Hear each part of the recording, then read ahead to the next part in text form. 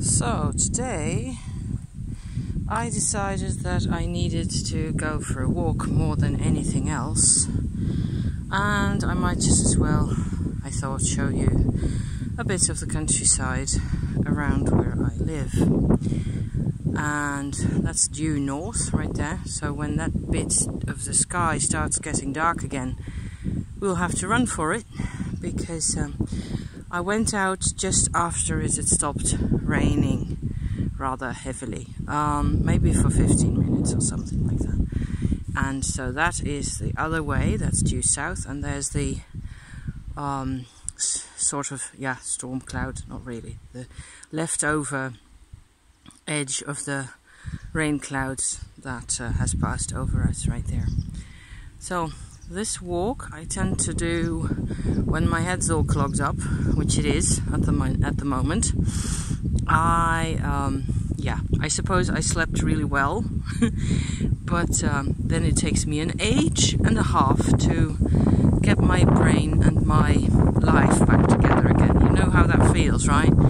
It's just a never-ending business of the parts of me that are still complaining about things that we've done or things that we haven't done, on emotional stuff with, last Saturday my husband and I celebrated. We have been married for 31 years, which is quite a reason to celebrate, right? So we went to Leiden, which is a really nice town, old stuff, loads of people, not as many as I was afraid, but still a very crowded day for what I am used to. Millions, and taking the train to get there, first the bus, then the train, then another train, then walking through the town in order to get to the Museum of Archaeology, I think it was, yes, an archaeological museum that we went to, of history of Roman finds, prehistoric finds, that type of stuff that we've hadn't visited before. So it was cool. We saw some Roman shrines of the only Dutch goddess that we have, the goddess Nehelenia. And it's really weird because there's only Roman shrines left. There's no local shrines or any native information about her. So no text or writing or any of it. So that's a bit weird. I always think this is a rather nice path right there. We'll turn left here for a bit, and I'll just drag you guys along for a couple more minutes while I try and sort my brain out, I suppose. So yeah, visiting those shrines was pretty interesting. I felt that you could sort of still tell they were sacred objects, like I was a bit more in awe of them than I expected to be. So that was rather nice. It felt really positive and quiet and, peaceful, really.